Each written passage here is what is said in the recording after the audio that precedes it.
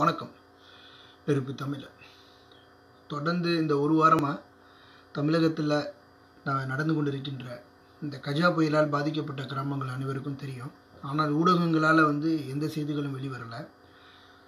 இந்த சூழலில் உலகம் முழுவதும் இந்த செய்திகள் சமூக ஆர்வலர்கள் மத்தியில் சென்றிருக்கின்ற இந்த செய்திகள் தமிழகத்தில் இருக்கக்கூடிய ஊடகங்கள் இதுவரைக்கும் இந்த செய்திகளை நேரலை மூலமாகவோ இல்லை பதிவு செய்யப்பட்ட காணொலிகள் மூலமாகவோ இதுவரைக்கும் பதிவு செய்யலை. சாதாரணமாக முகநூலில் வரக்கூடிய சின்ன சின்ன சிலுமிசங்களை கூட முகநூல் வாயிலாக இந்த செய்திகள் பரவி வருகின்றது என்று வெளிப்படுத்துகின்ற இந்த தமிழகத்தில் இருக்கக்கூடிய ஊடகங்கள் இதுவரைக்கும் டெல்டா பகுதிகளை திரும்பி கூட பார்க்கவில்லை என்பது அனைவருக்கும் தெரியும். மத்திய மாநில அரசுகள் இதுவரைக்கும் எந்த விதமான செயல்பாடுகளும் முன் வகிப்பதில்லை என்பதையும் நாம் அனைவரும் அறிவோம்.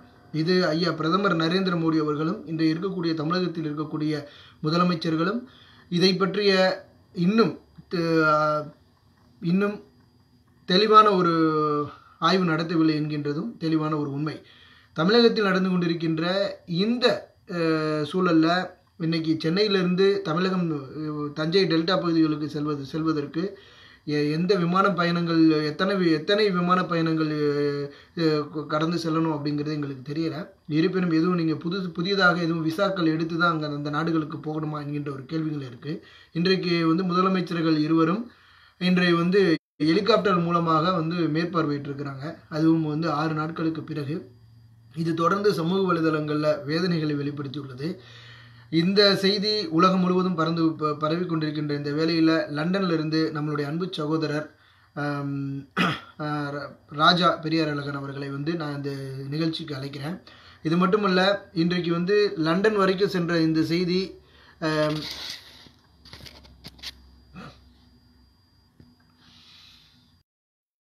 செய்த இந்த செய்தி தமிழகத்தில் இருக்கக்கூடிய ஊடகங்களுக்கு செல்லல அப்படிங்கிறது எங்களுக்கு மிகப்பெரிய ஒரு வேதனையாக இருக்கு. இதை நான் மிகவும் வன்மையாக கண்டிக்கின்றேன். இப்ப தொடர்ந்து சகோதரர் ராஜா அவர்களுக்கு வணக்கம். சொல்லுங்க. வணக்கம். சகோதரர் தமிழன்கா அவர்களும் தொடர்ந்து நம்மளோட இணைப்புல வந்துட்டு இருக்கிறாங்க. முதல்ல உங்களுடைய கருத்துக்களை நீங்க பதிவு பண்ணுங்க. அதன் பிறகு தமிழன்கா சகோதரர் அவர்களும் நீங்க இணையலாம். இப்ப என்னுடைய கேள்வி என்னன்னா, அதாவது லண்டன் வரைக்கும் இன்னைக்கு செய்திகள் பரவி இருக்கு. ஆனால் தமிழகத்தில் இருக்கக்கூடிய ஊடகங்கள் இந்த நம்மளுடைய டெல்டா பகுதிகளை இதுவரைக்கும் திரும்பி பார்க்கல. அது மட்டுமல்ல, இன்னைக்கு இருக்கக்கூடிய தமிழகத்தில் இருக்கக்கூடிய முதலமைச்சர்கள் இன்னைக்கு ஹெலிகாப்டர் மூலமாக ஒரு வாரத்திற்கு பிறகு ஒரு பார்வையிட்டு இருக்கிறாங்க. அது மட்டுமல்ல, இது 3000 கோடி சிலைகளுக்கு இன்னைக்கு நம்ம மாயை ஏற்படுத்தி கொண்டிருக்கின்ற இந்தியாவினுடைய பிரதமர் நரேந்திர மோடி அவர்கள் இதுவரைக்கும் எந்த விதமான ஒரு செய்திகளையும் தமிழ்நாட்டிற்காக ஒரு ட்விட்டர்ல கூட பதிவிடல அப்படிங்கிறது ஒரு தெளிவான ஒரு உண்மை. இப்ப லண்டன்ல இருக்கிறீங்க நீங்க, அதாவது நம்மளுடைய சமூக ஆர்வலராக இருக்கக்கூடிய நம்முடைய சகோதரர் ராஜா அவர்கள் மயிலாடுதுறையை சேர்ந்தவர் தான். இன்னைக்கு லண்டன்ல குடியுரிமை பெற்று தற்பொழுது தொடர்ந்து லண்டன்ல பணிபுரிந்து கொண்டிருக்கின்றார். இருப்பினும் தமிழகத்தில் இருக்கக்கூடிய அனைத்து பிரச்சனைகளுக்கும் நம்மளுடைய தொடர்ந்து தூத்துக்குடி நடந்த துப்பாக்கிச்சூடு மற்றும் ஸ்டெர்லைட் பிரச்சனைகளுக்காக இந்திய தூதரகத்தை முற்றுகையிட்டு மாபெரும் போராட்டத்தை நடத்திய நம்மளுடைய தமிழன் என்று பெருமை கொள்ளலாம். அவரும் மற்றும் அவருடைய நண்பர்கள் தொடர்ந்து அங்கு சமூக நலப்பணிகள் மற்றும் சில இயக்கங்களை அமைத்து தொடர்ந்து தமிழர்களுக்காக தொடர்ந்து செயல்பட்டு கொண்டிருக்கின்றார்கள். லண்டன் வரைக்கும் சென்று கொண்டிருக்கின்ற இந்த செய்தி தமிழகத்தில் இருக்கக்கூடிய ஊடகங்களுக்கு செல்லவில்லை என்பது எங்களுக்கு மிகவும் வேதனைக்குரிய ஒரு நிலையில இருக்கு.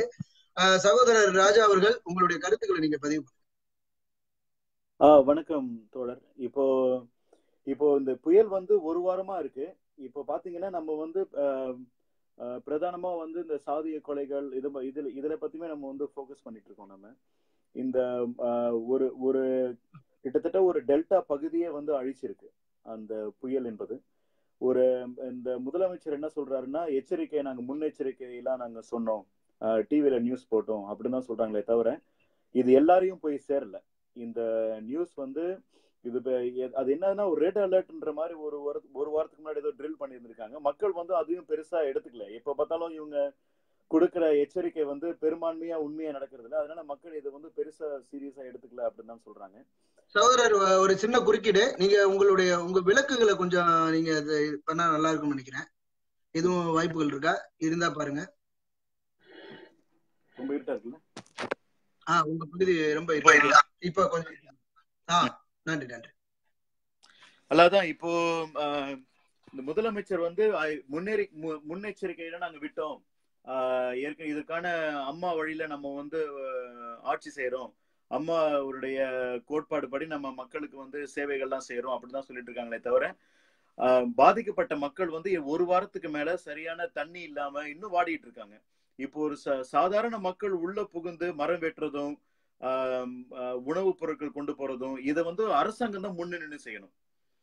இப்போ வந்து அவசர ரீதியில ராணுவத்தை கொண்டு வந்து மக்களுக்கு வந்து ஹெலிகாப்டர் மூலியமா எங்கெங்க பாதிக்கப்பட்டிருக்காங்க, இவங்க வந்து ரோட்லயே போக முடியல, இவங்க எப்படிதான் பார்ப்பாங்க? இப்போ வந்து அட்வான்ஸ் டெக்னாலஜி இதெல்லாம் வளர்ந்துருச்சுன்னு சொல்றீங்க, ட்ரோன் வச்சு மக்கள் எங்கெங்க பாதிக்கப்பட்டிருக்காங்க ஹெலிகாப்டர் மூலியமா பார்க்க சொல்லுங்க.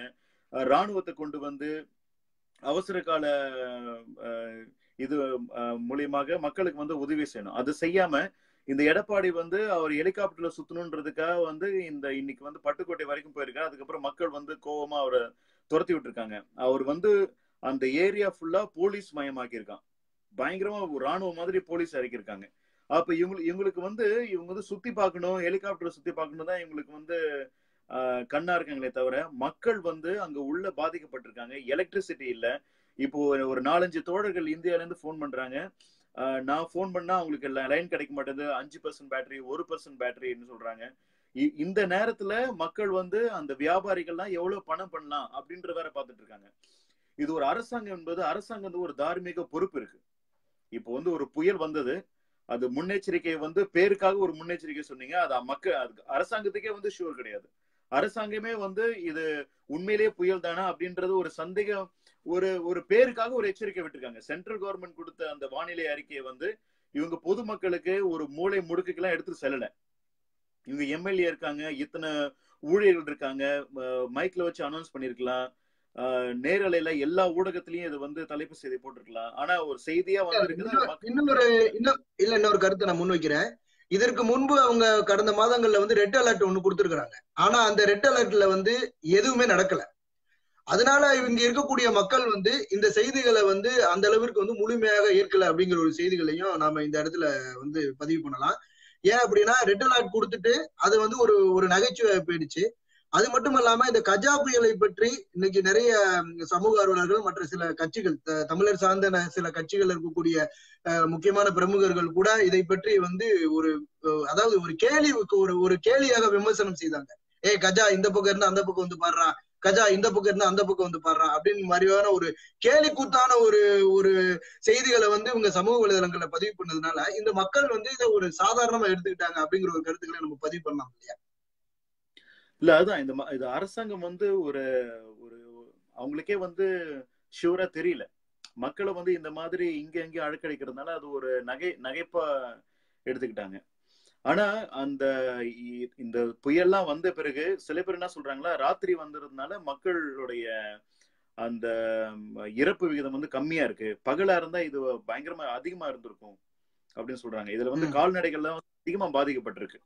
இரவு நேரங்கள்ல மக்கள் வந்து வீட்டுக்குள்ள இருந்தனால மரம் விழுந்து இறந்திருக்காங்க, சில பேர் வெளியில வராம உயிரை காப்பாற்றப்பட்டிருக்காங்க. அதனால வந்து பிளஸ் அண்ட் மைனஸ் ரெண்டு பக்கமும் இருக்கு இரவு வந்ததுனால.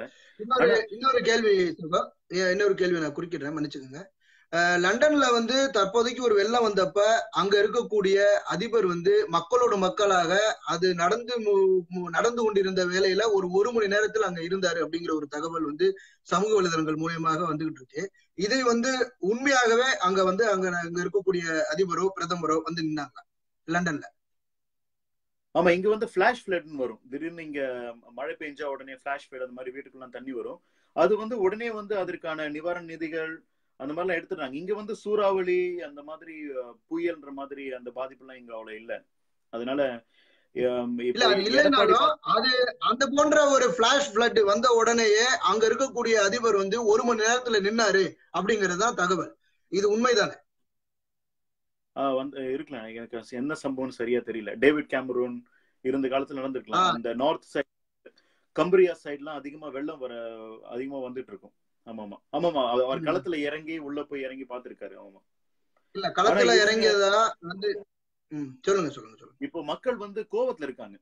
எந்த அரசியல்வாதி உள்ள போனாலும் அடிச்சு அவங்கள வந்து பயங்கர ஆத்திரத்துல இருக்காங்க. யாருமே போக கூடாதுன்ற ஒரு கோவத்துல இருக்க மக்களுக்கு வந்து அந்த ஒரு ஆதங்கம் இருக்கு. இப்ப புயல் வந்துருச்சு. புயல் வந்து உங்களுக்கு வரப்போதுன்னு தெரியும். நீங்க எச்சரிக்கை விட்டீங்க. உங்களுக்கும் ஷூர் கிடையாது, மக்களுக்கும் அதுக்கு வந்து தீவிரமா எடுத்துக்கல.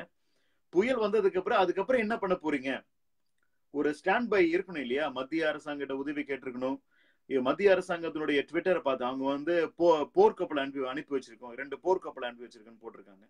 அந்த போர்க்கப்பல் அனுப்பி வச்சனால என்ன பலன் தெரியல. கன்னியாகுமரியில மீனவர்கள் சாகும் பொழுது அப்போ நீங்க போர்க்கப்பல் அனுப்பல. இப்போ வந்து இந்த புயலுக்கு வந்து போர்க்கப்பல் அனுப்பியிருக்கீங்க.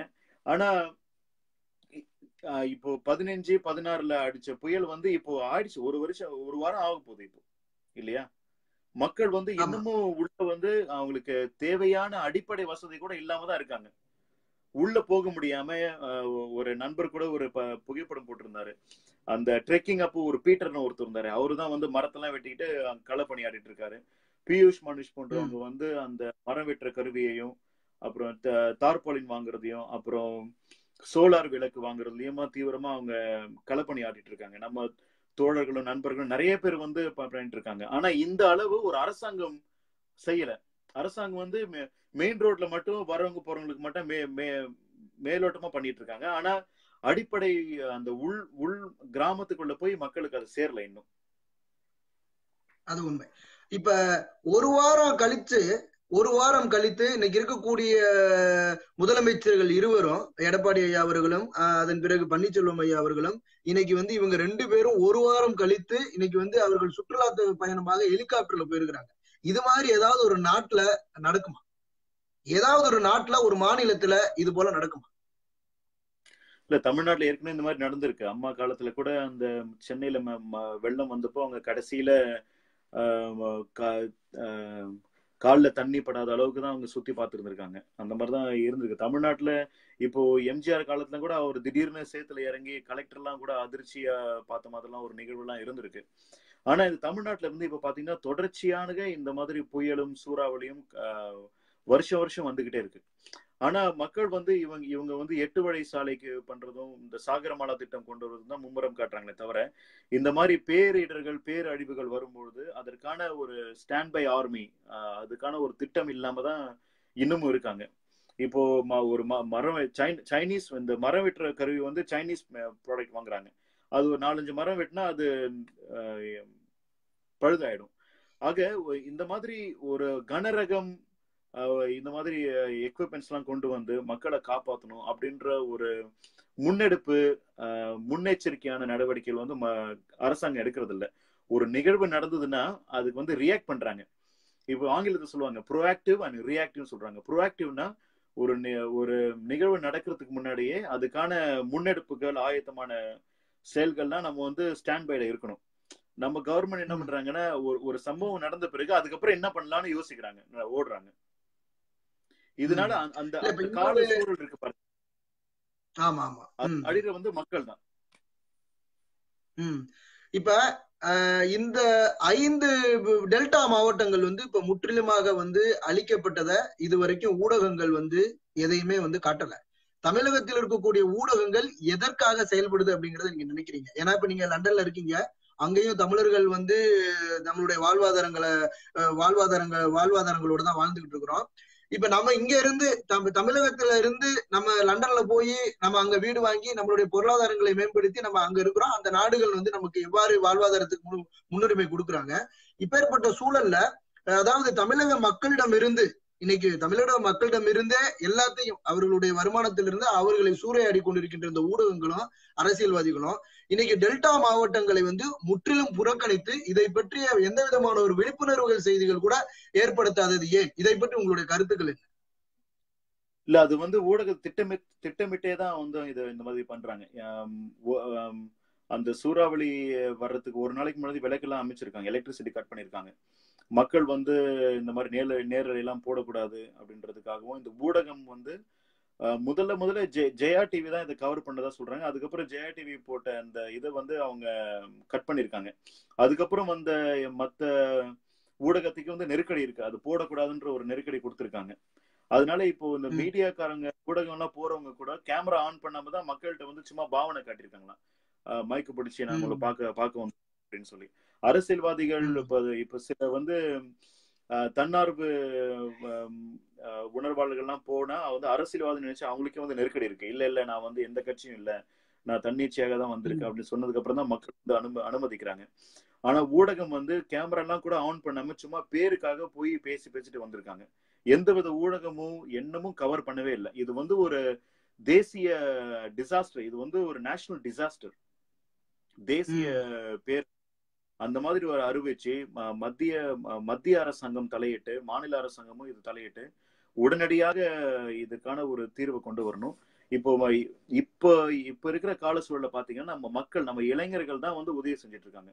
சென்னையில இருந்தும் மதுரையில இருந்தும் இந்த நாம் தமிழர்கள் இவங்களும் மே 17 இவங்க தான் போய் களத்துல நின்று பணியாற்றிட்டு இருக்காங்க. அங்கங்க இருக்கிற இயக்கங்கள், சிறு சிறு இயக்கங்கள்லாம் பணியாற்றிட்டு இருக்காங்க.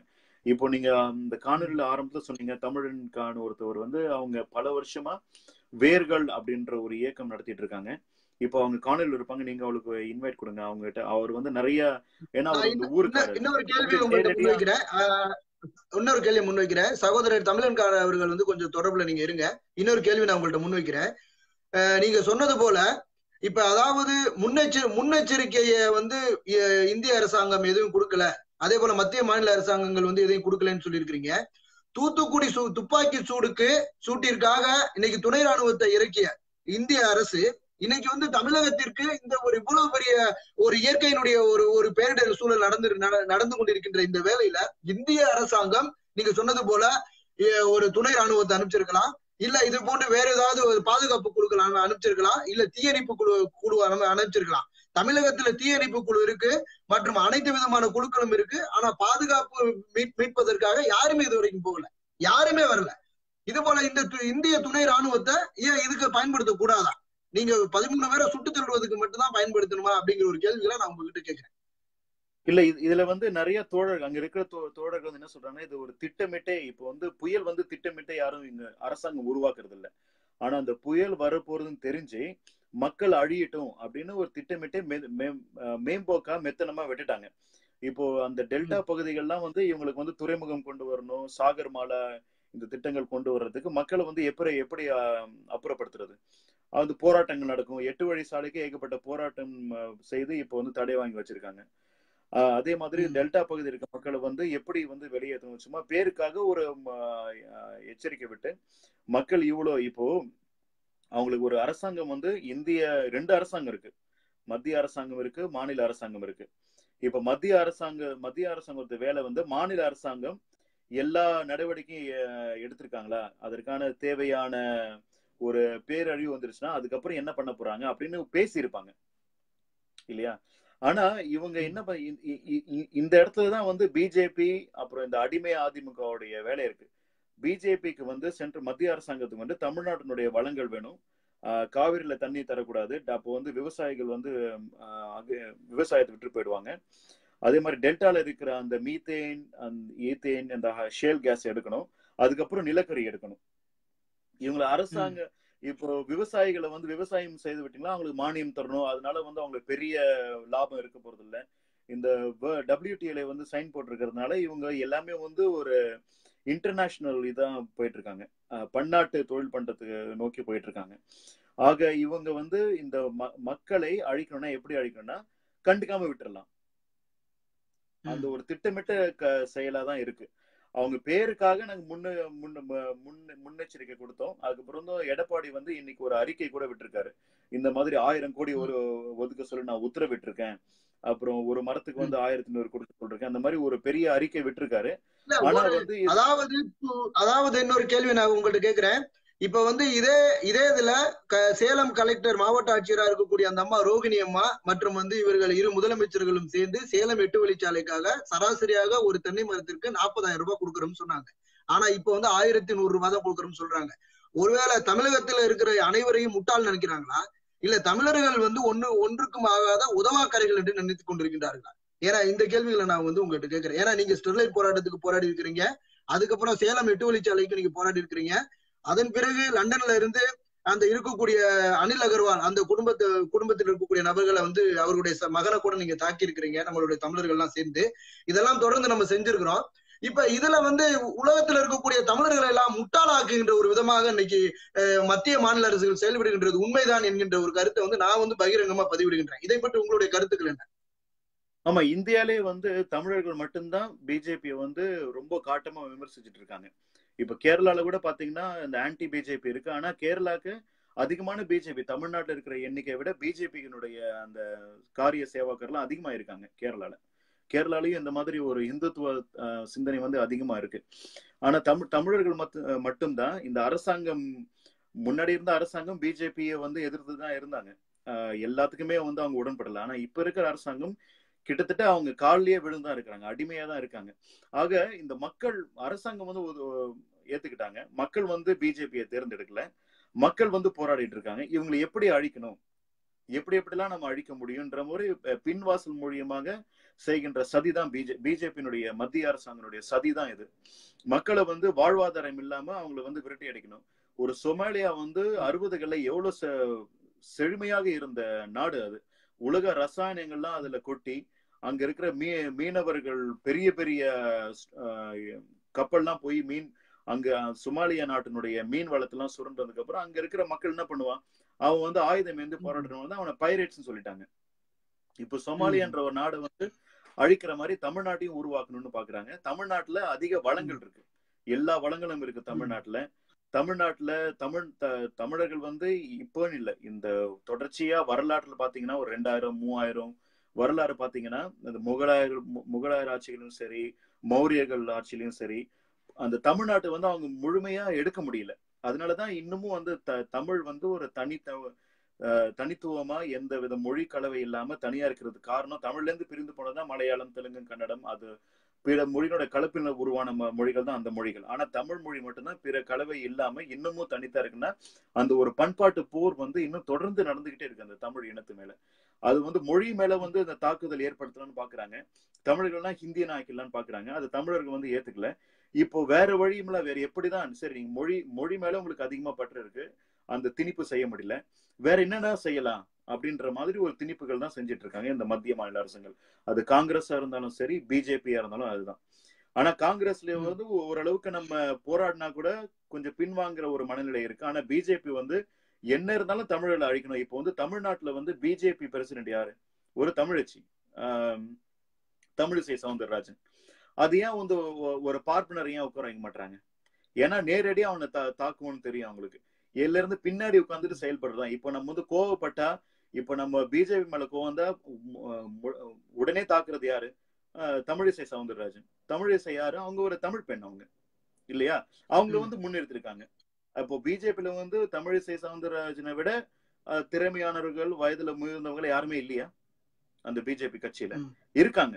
அவன் நேரா வச்சேன்னா நேரடியா தாக்குதல் வரும், நேரடியா அந்த அந்த அந்த பார்ப்பனியத்திற்கு அடி விடும். அதனால மறைமுகமா பின்னன்னுட்டு ஒரு தமிழச்சியை முன்னாடி நிக்க வைக்கிறாங்க. உங்களுக்கு தான் தெரியும், நம்ம தமிழர்களும் எல்லா இடத்துலயும் இருப்பான், இந்துவாவும் இருப்பான், அங்கேயும் இருப்பான், பார்ப்பன அடிமையா இருப்பான், சாதி பெருமையும் பேசுவான். அதனால இந்த தமிழர்களை வந்து முன்னிலைப்படுத்தி தமிழர்களை எதிர்க்கிற மாதிரி ஒரு இதை வந்து கட்டமைச்சிருக்காங்க பாருங்க. இதுதான் வந்து அந்த பார்ப்பனிய பிஜேபி சதி, அந்த இந்துத்துவாதனுடைய சதி. இது தொடர்ந்து நடந்துட்டு இருக்கு. தமிழர்களுடைய வாழ்வாதாரம் அழிக்கணும். இப்போ வந்து தமிழ்நாட்டிலேயே பாத்தீங்கன்னா அந்த டெல்டா ரீஜன் வந்து ரொம்ப செழுமையான பகுதி, விவசாயம், அந்த கால்நடை சம்பந்தமான இது வந்து ரொம்ப செழுமையான பகுதி. அதை அழிக்கணும் இவங்களுக்கு.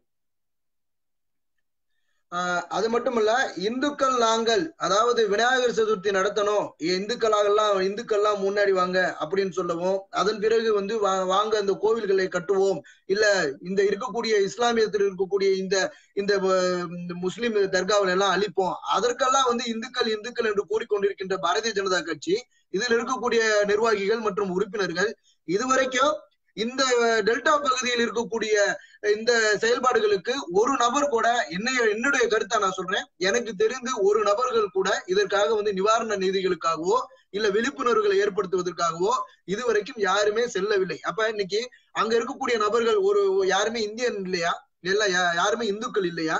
எப்படி வந்து இன்னைக்கு நம்மளுடைய யாழ்ப்பாணத்துல இருக்கக்கூடிய ஈழத்தமிழர்கள் வந்து ஒரு போர்க்காலங்களில் வந்து எந்த அளவிற்கு வந்து பாதிக்கப்பட்டு கொண்டிருந்த பொழுது கண்டுகொள்ளாமல் இருந்தார்களோ, அதுபோல இன்னைக்கு பிஜேபி அரசாங்கம் இன்னைக்கு தமிழகத்தில் காவிரி டெல்டா பகுதியில் இருக்கக்கூடிய மக்கள் பாதிக்கப்பட்டு கொண்டிருக்கும் பொழுது இவர்கள் இன்று சந்தோஷத்தினுடைய உச்சத்துல தான் இருக்கிறாங்க அப்படிங்கிறது தெளிவான ஒரு கருத்துக்களாக நான் முன்வைக்கின்றேன். இதை பற்றி உங்களுடைய கருத்துக்கள் என்ன சகோதரர்? இதுல நீங்க 2 விஷயம் குறிப்பிட்டீங்க. ஒண்ணு மதம், அப்புறம் ஈழத்தமிழர்கள்னு குறிப்பிட்டீங்க. ஒரு விஷயம் நம்ம வந்து ரொம்ப வலியுறுத்தி சொல்லணும். இப்ப இருக்கிற இந்த காலகட்டத்துல வந்து ஈழத்தமிழர்கள் வந்து இந்த நார்வேலையும் அப்புறம் பின்லாந்து அப்புறம் டென்மார்க்ன்ற போன்ற நாடுகள்ல வந்து பணம் அதிகமா கொடுத்துட்டு இருக்காங்க இந்த மாதிரி நிகழ்வுக்கு. நம்மளுடைய நண்பர் கூட ஒருத்தர் முகநூல்ல இணைஞ்சிருக்காரு. அவங்களோட அக்கௌண்ட்ல வந்து ஈழத்தமிழர்கள் வந்து அதிகமா இந்த பேரழிவுக்கு வந்து அவங்க பணம் கொடுத்துருக்காங்க. அது ரொம்ப மிகவும் வந்து பாராட்டுக்குரிய விஷயம். இன்னொன்னு வந்து நீங்க கேட்ட மாதிரி அந்த காரிய சேவாக்கர் ஒரு முறை அந்த ஓக்கி புயல் வந்தது பாருங்க, அது கன்னியாகுமரியை வந்து 30 நவம்பர்ல தாக்கிட்டு போயிடுச்சு. அப்புறம் வந்து குஜராத் வரப்போகுதுன்னு ஒரு செய்தி இருந்த உடனே நம்ம பிரதமர் வந்து நரேந்திர மோடி வந்து ட்விட்டர்ல பதிவு போடுறாரு, குஜராத் பிஜேபி காரிய சேவாக்கர்லாம் ரெடி ஆகுங்க அப்படின்னு ட்விட்டர்ல வார்னிங் கொடுக்குறாரு. 5 டிசம்பர் வரும், 5ஆம் தேதி டிசம்பர் வார்னிங் தராரு. ஆக இவங்க இந்த காரிய சேவாக்கர்கள் இவங்க வந்து தமிழிசை சவுந்தரராஜ் கூட போயிருக்காங்க, அவங்க கூட கோபமா துரத்திட்டாங்க. ஆனா வந்து அந்த இடத்துல வந்து மத்த பிஜேபி காரெல்லாம் போல. புரியுதுல உங்களுக்கு? பிஜேபி வந்து யாரு அனுப்புறாங்கன்னா ஒரு தமிழ் பெண்ணை அனுப்புறாங்க. அவங்க 2 பேரும் அவங்களே அடிச்சுக்கிட்டு மாதிரி. ஆனா வேற யாரும் போல. பிஜேபி தலைமை சுப்பிரமணிய சாமியோ வேற யாரும் ஒரே நிமிடம் சகோதரர் தமிழன்கா அவர்கள் வந்து நீங்க இப்ப உடனே இணைப்புல வர முடியுமா? ஏன்னா அவர் வந்து இப்ப சொல்லியிருக்கிறாரு, அதாவது அவருடைய my battery is fully down, I will join later அப்படின்னு சொல்லியிருக்கிறாரு. நீங்க உங்களால இணைய முடியுமா சகோதரர் தமிழன்கா? நீங்க ஒரு 5 நிமிடம் 10 நிமிடம் உங்களால இணைய முடியுமா?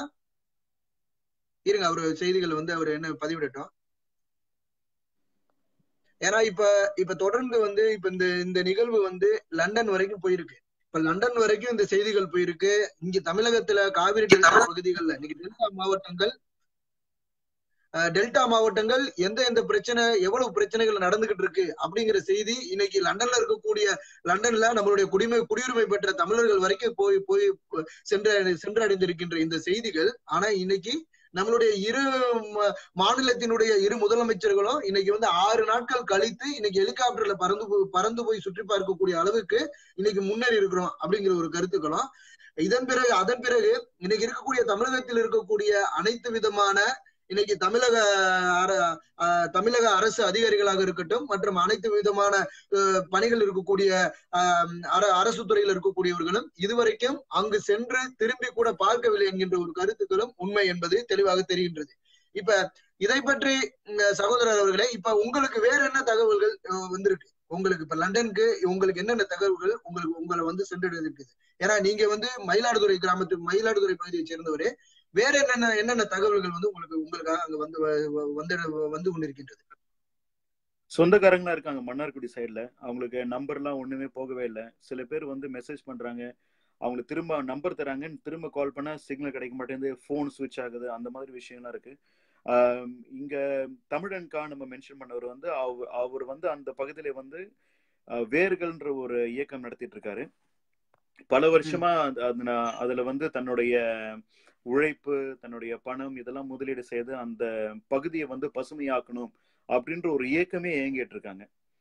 இப்போ அவங்க கிட்ட எல்லாம் கேட்கும் போது அந்த உள்ளேயே போக முடியல, அந்த மரங்கள் தான் இருக்கு எங்க பார்த்தாலும், அத வாகனம் போக முடியாது. இவங்க நிவாரணம் தரதுலாம் என்ன பண்றாங்கன்னா சும்மா மேலோட்டமா மெயின் ரோட்ல மட்டும் சும்மா பாவனைக்காக தந்துட்டு இருக்காங்க. ஆனா உள்ள வந்து மக்களுக்கு போகல. இதனாலதான் மக்கள் இன்னும் ஆத்திரமா இருக்காங்க அப்படின்ற ஒரு செய்தி வருது. இதுல வந்து நம்மளை பொறுத்த வரைக்கும் அவங்க தமிழர்கள் தான். இதை ஏன் நான் குறிப்பிட்டு சொல்றேன்னா, இந்த RSS பிஜேபினால இதை குறிப்பிட்டு சொல்றேன். நம்ம இஸ்லாமிய சகோதரர்கள் வந்து அருமையான பணிகள்லாம் செஞ்சுட்டு இருக்காங்க. அவங்களுக்கு மக்களுக்கு உடனே அந்த உணவு சம்பந்தமான விஷயம், இந்த மாதிரி அடிப்படை வசதி எல்லாம் உடனுடனே செஞ்சு தந்துட்டு இருக்காங்க. இதை வந்து அதிகமா வடநாட்டுக்காரங்களோ இல்ல நார்த் இந்தியா நியூஸ் மீடியாவெல்லாம் பேச மாட்டாங்க. ஆனா நம்ம தமிழர்களுக்குள்ள அந்த மதம் சார்ந்து ஒரு தமிழன் என்ற உணர்வால தான் நம்ம எல்லாம் வாழ்ந்துட்டு இருக்கணும். ஆனா அண்ணனும் தம்பியுமாகவும். ஆனா இந்த அடிப்படை வசதி அப்படின்ற ஒரு இது வந்து மக்களுக்கு வந்து இன்னமும் ஒரு தீவு மாதிரி இருக்குன்னு சொல்றாங்க. ஒரு இடத்துக்கு, ஒரு கிராமத்துக்குள்ள கிராமம் இருக்குன்னா அந்த மக்களை இன்னும் சென்று அடையல அப்படின்னு சொல்றாங்க. அதை நீங்க சென்றடையாம சும்மா நீங்க அறிக்கை விடுறதும், மேலோட்டமா ஒரு முகாம் நடத்துறது, ஒரு அரசாங்கத்துல ஒரு இது கேம்ப் வச்சிருக்காங்கன்னா அந்த இடத்துல பேசிக் ஃபெசிலிட்டியே இல்லைன்னு சொல்றாங்க. ஒரு ஹீட்டர் ஃபெசிலிட்டியோ, ஒரு போர்வையோ, இல்ல ஒரு உணவோ இதுலயே இல்லாம சும்மா அந்த இடத்த மட்டும் கொடுத்து வச்சிருக்காங்க. அந்த நிவாரணம் கூட பத்தல. அந்த மக்கள் வந்து இருட்டு அறையில இருக்கும் பொழுது அவர்களுக்கு எப்படி மற்ற வசதிகள் கொடுப்பாங்க? அந்த மக்களுக்கு வந்து ஒரு சாதாரணமா நீங்க உணவு வந்து அப்புறம் விட்டுருங்க, குடிக்கிறதுக்கு கூட தண்ணீர் இல்லாத ஒரு சூழல் இருக்கிற இந்த சூழல்ல எப்படி வந்து அவர்கள் வந்து மற்ற ஆரம்ப சுகாதாரங்களோ இல்ல சுகாதார அமைப்புகளை வந்து அவர்கள் எப்படி அமைப்பாங்க? இன்னைக்கு இருக்க நீங்கள் கூறியது போல இன்னைக்கு மொத்தம் வந்து நீங்க ஒரு செய்திகள் அனுப்பிச்சிருக்கிறீங்க. அதாவது அதே செய்திகளை நம்மளும் அலசி ஆராயும் பொழுது குறைந்தது 17,000 கிராமங்கள் வந்து இந்த காவிரி இந்த டெல்டா பகுதிகளை பாதிக்கப்பட்டிருக்கு. இதுல 17,000 கிராமங்கள் முற்றிலுமாக உருக்குலைந்து அழுங்கிருச்சு. இதுதான் 100% தெளிவான ஒரு உண்மை. இதுல நான் பல முறை சொல்லிக்கிட்டு இருக்கிறேன், ஒரு சுனாமி தான் வந்தது. ஆனால் ஒரு சுனாமி வந்ததை விட 100 சுனாமி வந்ததனுடைய தாக்கம் இங்க பகுதிகளில் இருக்கு. ஒரு ஒக்கி புயலோ இல்ல ஒரு வர்தா புயல் மட்டுமல்ல, 100 ஒக்கி புயல் 100 வர்தா புயலுடைய தாக்கம் இந்த பகுதிகளில் இருக்கு. ஆனா இது வந்து இதுவரைக்கும் யாரும் வெளியில சொல்லல. இன்னைக்கு சமூக ஆர்வலர்கள் உள்ளே சென்ற பிறகுதான் எல்லா பகுதிகளும், புதுக்கோட்டை மாவட்டங்களாக இருக்கட்டும், நாகையா இருக்கட்டும், வேதாரண்யம் பகுதிகளாக இருக்கட்டும், இவர்கள் எல்லாருமே இன்னைக்கு போய் தான் அந்த தகவல் கொடுத்திருக்கிறாங்க.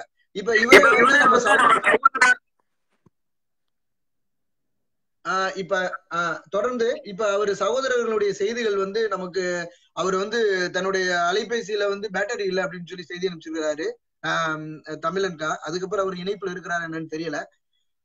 இப்ப இருந்தாலும் இப்ப தொடர்ந்து வந்து இப்ப பல அமைச்சர்களை புறக்கணித்த மக்கள் இன்னைக்கு நாம் தமிழர் கட்சியினுடைய ஒருங்கிணைப்பாளர் சீமான் அவர்கள் அனுமதிச்சிருக்கிறாங்க, சமூக ஆர்வலர்கள் அனுமதிச்சிருக்கிறாங்க.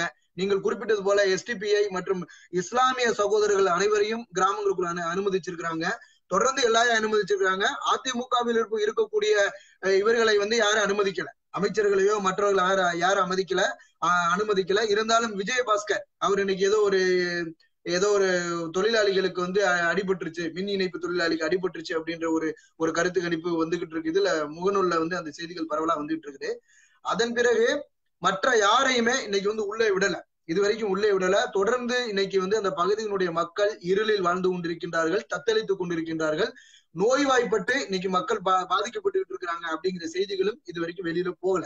இதுவும் வந்து மறுக்க முடியாத ஒரு உண்மை அப்படிங்கிற ஒரு செய்திகளையும் நான் வந்து இதன் மூலமாக பதிவிடுகின்றேன்.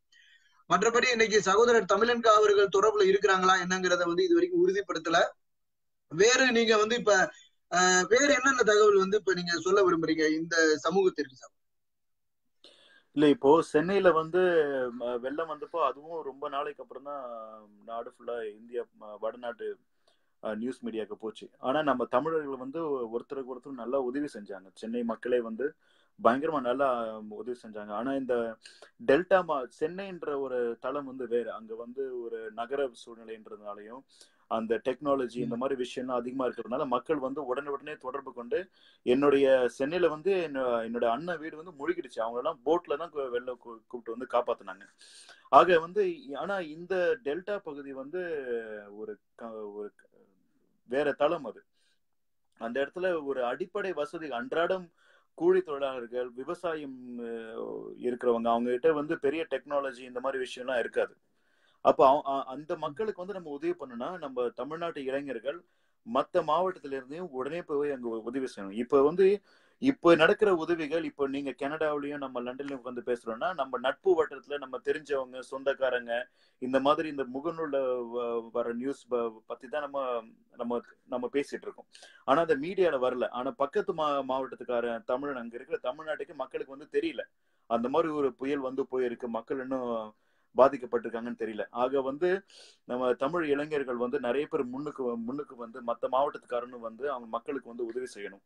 இது வந்து வேற வேற மாவட்டத்தில் நடந்துருச்சு, அது திருத்துறைப்பூண்டி ஊருக்காரன் நடந்துருச்சு, மன்னார்குடி மாவட்டக்காரன் நடந்துருச்சு, அந்த மாதிரிலாம் நம்ம யோசிக்கக்கூடாது. ஒரு தமிழனா எல்லாரும் வந்து மற்ற மாவட்டத்துக்காரனும் உள்ள வந்து நம்ம உதவி செய்யணும்.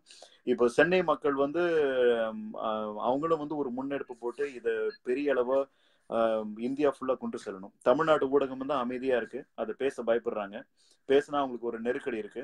ஆனா இது வந்து நம்ம வடநாட்டு ஊடகத்துக்கும் எடுத்து சொல்லணும். இது நிச்சயமா நிச்சயமா. சகோதரர் பாலா வாண்டையார் அவர்கள் தொடர்புல இருக்கிறாங்கன்னு நினைக்கிறேன். உங்களுக்கு எதுவும் இணைகிறதுக்கான வாய்ப்புகள் இருக்கா? சகோதரர் பாலா வாண்டையார் அவர்கள் உங்களுடைய செய்திகளை குறிப்பிடலாம். பாலா வாண்டையார் வந்து அவங்க குடும்பம் நேரடியா பாதிக்கப்பட்டிருக்கு. அவர் வந்து கிட்டத்தட்ட ஒரு வாரமா தூக்கம் இல்லாம தொடர்ச்சியா போன்ல இருந்து அவர் வந்து இப்போ மயிலாடுதுறை என் ஊரை சுத்தி என் சொந்தக்காரங்க பாதிக்கப்பட்டனா அதனுடைய வழி நேரடியா எனக்கு தாக்கம் இருக்கும், ஒரு பதட்டம் இருக்கும் இல்லையா? ஆனா எனக்கே வந்து ஒரு 2-3 நாளைக்கு அப்புறம் தான் அந்த செய்தி தெரியும். ஆனா இவ்வளவு தூரம் பாதிப்பு இருக்குன்னு தெரியாது. புயல் வந்திருக்கு அந்த மாதிரி. அது கூட நீங்க சொன்ன மாதிரி காமெடி பண்ணிட்டு இருந்தாங்க, செல்லூர் ராஜ் ஃபேன் வச்சு திருப்பின மாதிரிலாம் ஒரு மீம்ஸ் போட்டுட்டு இருந்தாங்க. ஆனா இவ்வளவு தூரம் பேர் அழிவு நடந்திருக்கிறது வந்து பாலான்றவன் வந்து நேரடியா அவங்க வந்து அவங்க செய்தி வந்துட்டு இருக்கு அவங்களுக்கு, அவங்க குடும்பத்திலயும் நண்பர்களையும் அவங்க ஊருக்காரங்கன்றதுனால. அவர் கிட்டத்தட்ட ஒரு வாரமா சரியா தூக்கம் இல்லாம அங்கங்க எல்லார்கிட்டையும் பேசிட்டு பயங்கரமா ஆர்கனைஸ் பண்ணிட்டு இருக்காங்க. உங்களுக்கு நேரம் கிடைச்சுன்னா நீங்க பாலா வாண்டையாரையும் அப்புறம் தமிழன் இவங்ககிட்டயும் பேசுங்க. ஏன்னா அவங்க அந்த அந்த இயக்கத்துல இருந்து அந்த ஊருக்கு பாதிக்கப்பட்டவங்க, நேரடியா பாதிக்கப்பட்டவங்க. அதனால அவங்களுக்கு வந்து கலை இன்னும் என்னை விட அதிகமா தெரியும். நான் அவங்ககிட்ட தான் நான் பேசிட்டு இருக்கேன், எனக்கு தெரிஞ்ச நண்பர்கள்கிட்டையும் சொந்தக்காரங்கிட்டையும் பேசிட்டு இருக்கேன். ஆக நீங்க பாலா வாண்டையாரையும் நம்ம வந்து அவருடைய கருத்தையும் கேட்கணும். அவர் இப்ப கொஞ்சம் உடம்பு சரியில்லாதனால இன்னும் ஒரே ஒரு சிறிய விண்ணப்பம். அதாவது நம்மளுடைய லண்டன்ல இருக்கக்கூடிய தமிழர்கள், நம்ம மற்ற அமைப்புகள் அனைவரும் ஒன்று சேர்ந்து நீங்க இந்திய தூதரகம் முன்பு, அதாவது தமிழக அரசாங்கம் மத்திய மாநில அரசுகளை வந்து நீங்க கண்டித்து இது ஒரு சிறிய ஒரு கண்டன ஒரு தெருமுனை கூட்டமோ இல்ல ஆர்ப்பாட்டமோ இல்ல ஏதோ ஒன்று நடத்த வேண்டும் என்று நாங்க வந்து கேட்டுக்கொள்கின்றோம். ஏன்னா இதை வந்து உலகத்தை திரும்பி பார்க்க வைக்க வேண்டும். இன்றைய காலகட்டங்களில் இருக்கக்கூடிய தமிழர்கள் இன்னைக்கு டெல்டா பகுதிகள் சமதள பரப்பு கொண்ட உலகத்தில் இருக்கக்கூடிய ஒரு பகுதி, எல்லா பருவநிலையிலும் விளையக்கூடிய ஒரு பகுதி இன்னைக்கு வந்து அழிக்கப்பட்டிருக்கு. வெறும் 500 தென்னை மரங்கள் தான் இன்னைக்கு அழிக்கப்பட்டிருக்குன்னு சொல்லி இன்னைக்கு இருக்கக்கூடிய தமிழன் பத்திரிகையை சேர்ந்த தினத்தந்தி அவர்கள் குறிப்பிட்டிருக்கிறாங்க. கிட்டத்தட்ட சராசரியாக 1,30,000 மேற்பட்டு 1,30,000 2 லட்சம் தென்னை மரங்கள் அழிக்கப்பட்டிருக்கு. பலாமரங்களும் மாமரங்களும் தேக்கு மரங்களும் அழிக்கப்பட்டிருக்கு. ஆனா இதை பற்றிய செய்திகள் எங்கேயுமே இல்ல. அழிக்கப்பட்டிருக்கு அப்படின்னா தூரோடு புடுங்கப்பட்டிருக்கு. இதை வந்து திருப்பி மறுபடியும்லாம் நம்ம வந்து இதை வந்து திருப்பி மறுபடியும் இதை வந்து உயிராக்க முடியாது என்கின்ற ஒரு இதுதான் இருக்கு. இதெல்லாம் பல ஆண்டுகளாக இருக்கக்கூடிய மரங்கள் இன்னைக்கு எல்லாமே அழிஞ்சிருக்கு. ஆனா 500 தென்னை மரங்கள் தான் காணாம போயிருக்கு, 100 தென்னை மரங்கள் தான் காணாம போயிருக்குன்னு இன்னைக்கு தினத்தந்தியிலையும் மற்ற இருக்கக்கூடிய நபர்கள் செய்திகளை சொல்லிட்டு இருக்கிறாங்க. இதுதான் உண்மையாக இன்னைக்கு மக்கள் நம்பிக்கிட்டு இருந்தாங்க. ஆனால் இவைகள் அனைத்தையும் இன்னைக்கு இந்த முகநூல் தளமோ மற்ற இருக்கக்கூடிய சமூக வலைதளங்கள், சமூக ஆர்வலர்களினுடைய மிகப்பெரிய ஒரு புரட்சியால இன்னைக்கு இருக்கக்கூடிய சிறந்த ஒரு விழிப்புணர்வுகள் ஏற்பட்டிருக்கு. இந்த பகுதிகள் தொடர்ந்து இன்னைக்கு மக்களினுடைய இந்த தமிழகத்தில் இருக்கக்கூடிய மக்களினுடைய அறியாமையில் தான் இன்னமும் தொடர்ந்து நீடித்துக்கிட்டு இருக்கிறதா இன்னைக்கு தகவல் வந்துகிட்டு இருக்கு. ஆனா இந்த விழிப்புணர்வுகள் செல்லணும் அப்படின்னு சொல்லிட்டுதான் தொடர்ந்து நம்ம இந்த ஒரு 4 நாட்களாக இரவு பகல் பாராது நம்மளும் வந்து தொடர்ந்து காணொலிகளை பதிவிட்டுக்கிட்டு இருக்கிறோம். இது மட்டுமல்ல, தொடர்ந்து நீங்க இதுல இணைந்து செயல்படக்கூடிய அனைவர்களும் செய்திகளை எல்லா இடங்களுக்கும் கொண்டு போங்க. அதே போல இன்னொரு செய்தி பாருங்க, இன்னைக்கு தந்தி ஊடகங்கள், அதன் பிறகு நியூஸ் 7, நியூஸ் 18, புதிய தலைமுறை, இவர்கள்லாம் சேவ் கேரளா அப்படின்னு சொல்லி கிட்டத்தட்ட வந்து பல மாதங்களாக பல நாட்களாக தொடர்ந்து வந்து இன்னைக்கு செய்திகளை ஒளிப்பதிவு செய்து கொண்டிருந்த நபர்கள் தமிழகத்தில் இருக்கக்கூடிய நமது மக்களுக்கு நமக்கு சோறு போட்டு கொண்டிருக்கின்ற, அதாவது கஞ்சி களஞ்சியம் என்று அழைக்கப்படக்கூடிய நம்மளுடைய டெல்டா மாவட்டங்களை பற்றி எவருமே பதிவு பண்ணல அப்படிங்கறதா தெளிவான ஒரு உண்மை. வரும் காலங்கள்ல தயவு செய்து தமிழகத்தில் இருக்கக்கூடிய ஊடகங்களை எவரும் ஏற்றுக்கொள்ள கூடாது, எவரும் நம்பக்கூடாது என்கின்ற ஒரு கருத்துக்களையும் நாம இதன் மூலமாக பதிவிடுகின்றோம். சகோதரர், நீங்க ஏதாவது சொல்ல விரும்புறீங்களா? இல்ல, நீங்க சொன்னது உண்மைதான். இப்ப ஊடகத்துல வந்து நம்ம எல்லா செய்தியும் வந்து நம்ம ஊடக பின்னாடி போறதும் அது சரியில்லை. ஏன்னா வந்து நமக்கு நாமே தான் வந்து இந்த செய்தியை பரப்பிக்கிட்டு இந்த விழிப்புணர்வை ஏற்படுத்தணும். இளைஞர்கள் ஒரு மாநிலத்துல ஒரு பிரதிநிதிகள் அவங்கள வந்து நம்ம நியமிச்சு அவங்க என்ன சொல்றாங்க அந்த மாதிரி நம்ம வந்து ஒரு நெட்வொர்க் நம்ம வந்து கிரியேட் பண்ணணும்.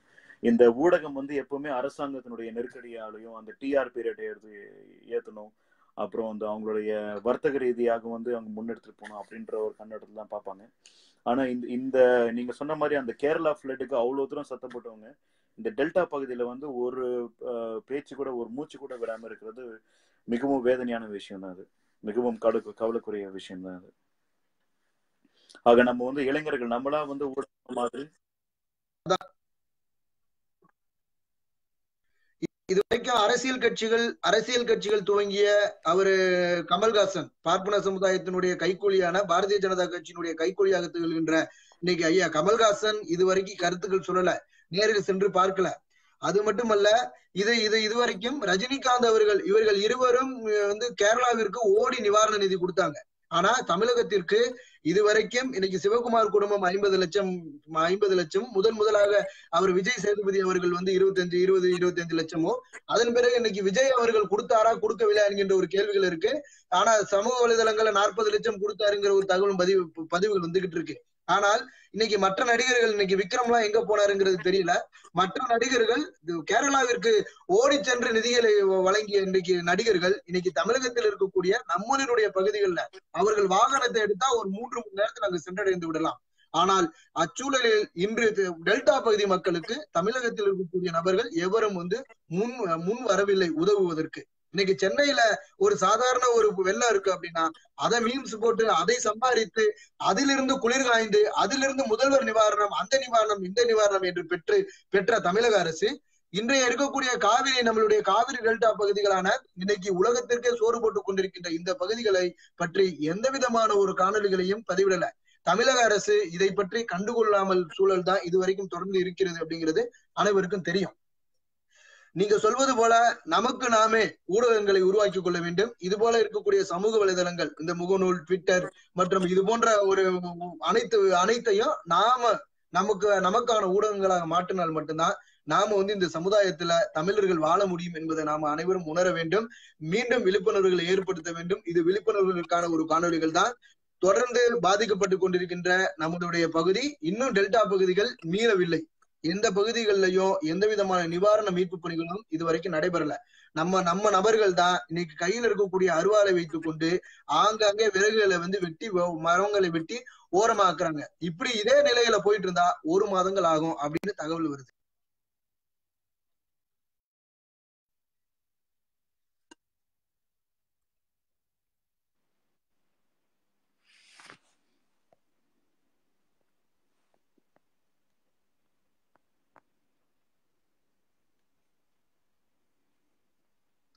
சக உங்களுக்கு கேக்குதா? லைன் கொஞ்சம் கட்டான மாதிரி இருந்துச்சு. இப்ப மீட்பு பணிகள் இன்னைக்கு வந்து மீட்பு பணிகள் இதுவரைக்கும் தமிழக அரசு ஆரம்பிக்கவே இல்லை. எந்த பகுதி நீங்க சொன்னது போல இன்னைக்கு சாலை ஓரங்கள் அதாவது முன்னாடி இருக்கக்கூடிய பகுதிகள்ல சும்மா ஒரு பேருக்கு செய்யறாங்களே தவிர இதுவரைக்கும் உள்ளே இருக்கக்கூடிய ஒவ்வொரு கிராமப்புறங்கள்லயும் இல்ல. இன்னைக்கு புதுக்கோட்டை மாவட்டங்கள்ல 70,000 பேர் வைக்கக்கூடிய மக்கள், அந்த கிராமங்கள் 25 கிராமங்கள் பாதிக்கப்பட்டிருக்கு. என்ன ஏதுனே கேட்பதற்கு ஆள் இல்ல. பட்டுக்கோட்டை பகுதியில் இருக்கக்கூடிய அந்த முழுமையான பகுதிகள் முழுவதுமாக அழிஞ்சிருச்சு. இன்னைக்கு அது இல்ல. வேதாரண்யத்தில் இருக்கக்கூடிய அனைத்து பகுதிகளும் இன்னைக்கு இதுவரைக்கும் இனிமே அவர்கள் மீண்டு எழ முடியாத ஒரு சூழல்ல தான் தொடர்ந்து வந்து அங்கும் இந்த பிரச்சனைகள் தொடர்ந்து நீடித்துக் கொண்டிருக்கின்றது. நாகைப்பட்டினத்துல நீங்க இருக்கக்கூடிய அதாவது இந்த பேருந்து நிலையம் முன்பு இருக்கக்கூடிய கடைகள்லாம் காணாமலே போயிடுச்சு. அப்ப கிராமப்புற பகுதிகள் எப்படி இருக்கும்? அது மட்டும் இல்லாம இந்த பகுதியில நீங்க போகும் பொழுது உங்களுடைய பகுதியான திருத்துறைப்பூண்டி, அந்த இருக்கக்கூடிய அந்த ஒரு திருவாரூர் மாவட்டம் திருத்துறைப்பூண்டியில் இருக்கக்கூடிய பகுதிகள் அனைத்தும் அழிஞ்சிருச்சு. அப்புறம் இந்த பக்கம் நீங்க தஞ்சை பகுதிகளில் வரும் பொழுது இந்த பக்கத்தில் இருக்கக்கூடிய பட்டுக்கோட்டை தஞ்சையில இருந்து இந்த பின்புறம் செல்லக்கூடிய முத்துப்பேட்டை, பேட்டை போன்ற கிராமங்கள்லாம் ஒட்டுமொத்தமாக அழிஞ்சிருச்சு. இதுதான் இன்னைக்கு தொடர்ந்து அழிந்த சூழல்ல தமிழக அரசாங்கம் இதுவரைக்கும் எந்த விதமான ஒரு மீட்பு பணிகளையோ இல்ல இதை பற்றிய விழிப்புணர்வுகளையோ இல்ல இதை பற்றி இன்றைக்கு இருக்கக்கூடிய தமிழக அரசை சார்ந்து துறையை சார்ந்தவர்கள் இது வரைக்கும் செல்லல அப்படிங்கிற ஒரு கருத்துக்கள் தான் நடக்குது. ஆனா நேற்று ஒரு பத்திரிகையாளர் சந்திப்புல அண்ணன் திருமுருகன் காந்தி அவர்கள் ஒரு அருமையான ஒரு கருத்தை முன்வைத்திருக்கிறாரு. என்ன சொல்லியிருக்கிறாருன்னா, அதாவது எந்த ஒரு நாட்டிலையும் நடக்காத ஒரு கூத்து இங்கதான் நடக்குது. அதாவது இன்னைக்கு எங்களுடைய நிவாரண பணிகள் இல்லை அப்படின்னு சொல்லி மக்கள் கோபம் அடைந்த பொழுது இன்னைக்கு அமைச்சர்களுடைய வாகனங்களை தாக்குறாங்க. ஆனால் அவர்களை காவல்துறையை கொண்டு அவர்களுடைய காவல்துறையினுடைய இரும்பு கரத்தை கொண்டு அவர்களை தாக்கி அவர்களை சிறையில் அடைக்கின்ற ஒரே ஒரு அரசுனா அது இங்க மட்டும்தான். முதல்வர் பணியில் நீங்க பேசாம காவல்துறைகளை ஏவி விட்டு நீங்கள் இந்த வேலை செய்வதற்கு பதிலாக காவல்துறையில் இருப்பவர்களை நீங்கள் முதல்வராக்கலாம் என்கின்ற ஒரு கருத்தை அண்ணன் மே 17 இயக்கத்தினுடைய தலைவர் அண்ணன் திருமுருகன் காந்தி அவர்கள் இந்த கருத்துக்களை நேற்று பதிவிட்டிருக்கிறார். இன்னைக்கு மே 17 இருக்கக்கூடிய இயக்கத்தில் இருக்கக்கூடிய சமூக ஆர்வலர்களும் தொடர்ந்து இதுல செஞ்சுக்கிட்டு இருக்கிறாங்க. அதே போல மதுக்கூர் பகுதியில் இருக்கக்கூடிய கிராமங்கள் முற்றிலுமாக காணாம போயிடுச்சு அப்படிங்கிற அதையும் நம்ம இந்த இடத்துல பதிவு பண்றோம். தொடர்ந்து இன்னைக்கு சகோதரர்கள் பதிவு பண்ணிட்டு இருக்கிறாங்க. இப்ப நாங்க இன்னைக்கு தொடர்ந்து இவ்வளவு சர்ச்சைகளும் இவ்வளவு பிரச்சனைகளும் இன்னைக்கு இருக்கக்கூடிய தமிழகத்தில் இருக்கக்கூடிய ஊடகங்கள் மறைத்து, தமிழகத்தில் இருக்கக்கூடிய காவல்துறை இன்று நம்மளுடைய பகுதிகளில் பாதிக்கப்பட்டு கோபமடைந்த மக்களை தாக்கி கைது செய்தது, இது போல ஏதாவது வரலாறுல நீங்க கேள்விப்பட்டிருக்கீங்களா? அதிகமான வெளிநாடு வாழ்க்கைகளை அனுபவித்துக் கொண்டிருக்கின்ற நீங்க இதெல்லாம் நான் கேள்விப்படல. இது போல ஏதாவது வரலாற்று செய்தி உண்டா? பாதிக்கப்பட்ட மக்களை அடித்து சிறையில் அடைப்பது போன்ற தமிழகத்தில் இருக்கக்கூடிய காவல்துறையினுடைய இந்த அநியாய அட்டூழியம், இதெல்லாம் கொடுமை. அதெல்லாம் பார்க்கும்போது ரொம்ப கொடுமையா இருக்கு. மக்கள் தன்னுடைய வாழ்வாதாரத்தை இறந்து எங்களுக்கு நிவாரணம் வரல அப்படின்னு, எங்களுக்கு நிவாரணம் வேணும், உதவி வேணும்னு கோபத்துல வீதியில வர்றவன அந்த ஏன்டா அப்படி கோவப்படுறன்றதை அடிக்கிறது மிகப்பெரிய கொடுமையான செயல். அது மிக கொடுமையான செயல். இது தமிழ்நாட்டுல மட்டும்தான் நடக்குது. எப்படி அதுவும் இந்த மாதிரி அடிமை ஆட்சியாளர்கள் காலத்துலதான் நடக்குது. இந்த மாதிரி இது மிகவும் வருத்தத்தக்க செயல், கண்டனத்துக்குரிய செயல். இது மிருகத்தனமான செயல். மக்கள் தன்னுடைய வாழ்வாதாரம் இழந்துடுச்சு அப்படின்னு சொல்லிட்டு போராடுறான். எனக்கு உதவி செய்ய வரல அப்படின்னு இப்போ ஒரு தந்தை ஒரு குழந்தை தந்தை கிட்ட எனக்கு வாங்கி தருன்னு கேக்குறாங்க. தந்தை இப்ப முடியாது அப்படின்னு சொல்லும் போது குழந்தை அப்பா கிட்ட கொஞ்சம் கோபமா தான் கேட்கும். அதனால தந்தை அடிக்கிறதா வன்மை கொண்டு அந்த மாதிரிதான் பண்ணிட்டு இருக்கு இந்த கவர்மெண்ட். இதை கேட்கவே அருவருப்பா இருக்கு. இதுல தகவல் சொல்லக்கூடிய சகோதரர்கள் நீங்க உங்க ஊர்கள்ல எந்தெந்த ஊர்கள்ல பாதிப்புகள் ஏற்பட்டுச்சு அப்படிங்கிற கருத்துக்களை நீங்க பதிவு பண்ணலாம். வேறு யாராவது இதுல இருந்து நீங்க என்னுடைய காணொலிகள் பகிர்ந்து உங்களுடைய கருத்துக்களை சொல்ல விரும்புவர்கள் நீங்க இதுல உங்களுடைய கருத்துக்களை பதிவு பண்ணா நான் இதுல உங்களை இணைக்கிறேன். இப்ப தொடர்ந்து இப்ப லண்டன்ல இருந்து இன்னைக்கு சமூக ஆர்வலர்களாக இருக்கக்கூடிய நம்மளுடைய அருமை சகோதரர்கள் இன்னைக்கு தொடர்ந்து செயல்பட்டு இருக்கிறாங்க. அதாவது நீங்க தமிழர்களுக்காக நீங்க இன்னும் ஒரே ஒரு உதவி செய்யணும். லண்டன்ல இருக்கக்கூடிய தமிழர்கள் உங்களுடைய இயக்கங்களை நாளைக்கு ஒருங்கிணைத்து நீங்க ஒரு இந்திய தூதரகம் முன்பு ஒரு ஆர்ப்பாட்டம் நடத்தணும். அந்த ஆர்ப்பாட்டத்துல இந்திய அரசாங்கத்திற்கு எதிராக இன்னைக்கு மோடி அவர்களினுடைய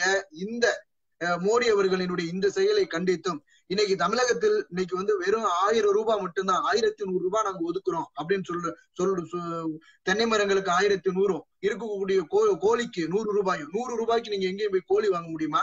இந்த சூழலும் இருக்கின்ற இந்த சூழ்நிலைகளுக்கு நீங்க லண்டன்ல இன்னைக்கு இருக்கக்கூடிய இந்திய தூதரகம் முன்பு நீங்க இதற்காக எதிர்ப்பு தெரிவித்து ஒரு கண்டன ஆர்ப்பாட்டம் நடத்தணும் அப்படிங்கிற ஒரு கோரிக்கைகளையும் நாங்க உலக தமிழரின் சார்பாக நான் கேட்டுக்கொள்கின்றேன் சகோ. இதை நீங்க செய்யணும். தொடர்ந்து சகோதரர் பாலா மண்டையார் மற்றும் நீங்க தமிழன்கா அவர்கள்லாம் இந்த இதற்கு மிகப்பெரிய பதிலடி கொடுக்கும் வகையில தமிழகத்தில் நம்ம தூத்துக்குடியினுடைய இனப்படுகொலைக்கு நாம எவ்வளவு குரல் கொடுத்தோமோ அதை விட 100 மடங்கு அதிகமான குரல் கொடுக்கணும். ஏன்னா இங்க பகுதிகள் 5 மாவட்டங்கள் முற்றிலுமாக அழிந்த இந்த சூழல்ல இதை பற்றிய விழிப்புணர்வுகளும் இதை பற்றிய எந்த விதமான ஒரு செய்திகளையும் வழங்காத மத்திய மாநில அரசுகளை நாம் கண்டிப்பது நம்மளுடைய கடமையாக இருக்க வேண்டும் எனவும் நான் கருதுகின்றேன்.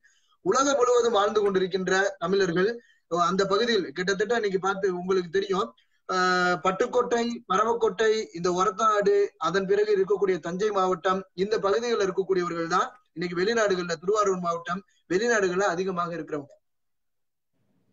இந்த பகுதியில் இருக்கக்கூடிய நபர்கள் தான் வெளிநாடுகள்ல அதிகமாக இருக்கிறவங்க. அதனால இந்த பகுதிகள் தான் இன்னைக்கு அதிகமாக பாதிக்கப்பட்டிருக்கு. இப்போ உங்களுடைய பகுதி இப்ப இன்னைக்கு மயிலாடுதுறை வந்து அதிகமான பாதிப்புகள் இல்லை.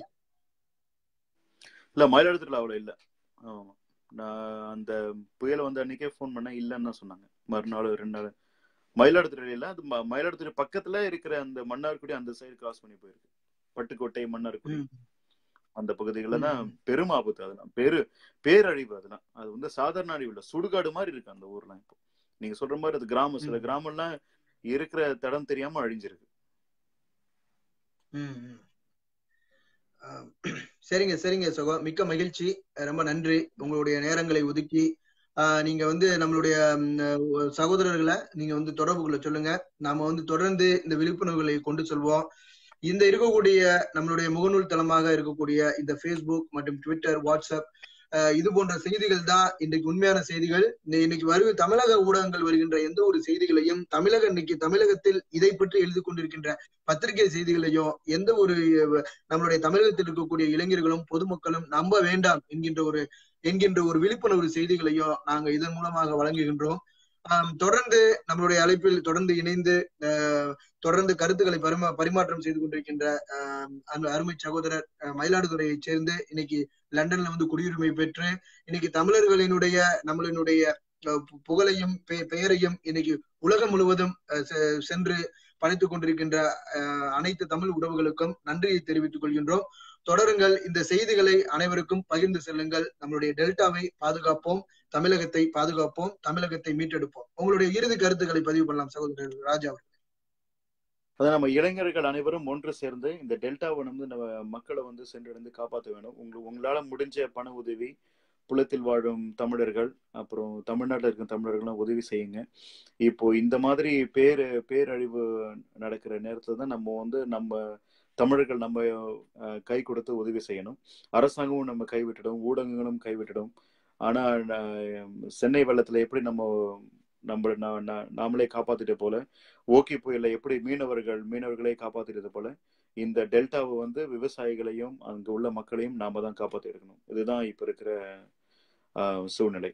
ஆக அனைத்து இளைஞர்களும் அனைத்து தமிழ் மக்களும் ஒன்றிணைந்து டெல்டா மக்களை வந்து காக்க முன் வருமாறு நான் கேட்டுக்கொள்கிறேன். சரிங்க சகோதரர், ரொம்ப மகிழ்ச்சி. தொடருங்கள். அனைத்து இளைய தலைமுறைகளும் செய்திகளை வந்து நாம தான் நமக்கே செய்தி ஊடகம் என்கின்ற ஒரு நிலைகளை உருவாக்கி கொள்ள வேண்டும். தொடர்ந்து இந்த சமூக வலைதளங்கள்ல இன்னும் பல சமூக ஆர்வலர்களுடன் தொடர்ந்து நாம வந்து இங்கே என்னென்ன நடக்குவோம் தொடருவோம். உண்மை செய்திகளையும் உண்மையான நிலவரங்களையும் உடனுக்குடன் வந்து இந்த சமூக வலைதளங்கள் மூலமாக நான் தெரியப்படுத்திக் கொண்டிருக்கின்றேன். என்னுடைய தனிப்பட்ட அழைப்புகள் கூட நீங்கள் தொடர்பு கொண்டு அங்கு என்னென்ன நிகழ்வு நடந்து கொண்டிருக்கின்றது என்பதற்கும் என்னுடைய பகிர் எண்ணை நான் பதிவிட்டுள்ளேன். அதாவது வாட்ஸ்அப் நம்பர் 8508330017 என்கின்ற இந்த வாட்ஸ்அப் நம்பருக்கு நீங்கள் உங்களுடைய செய்திகள் அனுப்பலாம். அந்த செய்திகளையும் நான் வந்து தொடர்ந்து இது ஒரு காணொலியாக பதிவிடுவேன். அது மட்டுமல்லாமல் என்னுடைய பகிர் எண் 8500-833-017 என்கின்ற என்னை நீங்கள் தொடர்பு கொள்ளுமாறு அனைவரையும் கேட்டுக்கொள்கின்றேன். நன்றி, வணக்கம். நெருப்பு தமிழர்.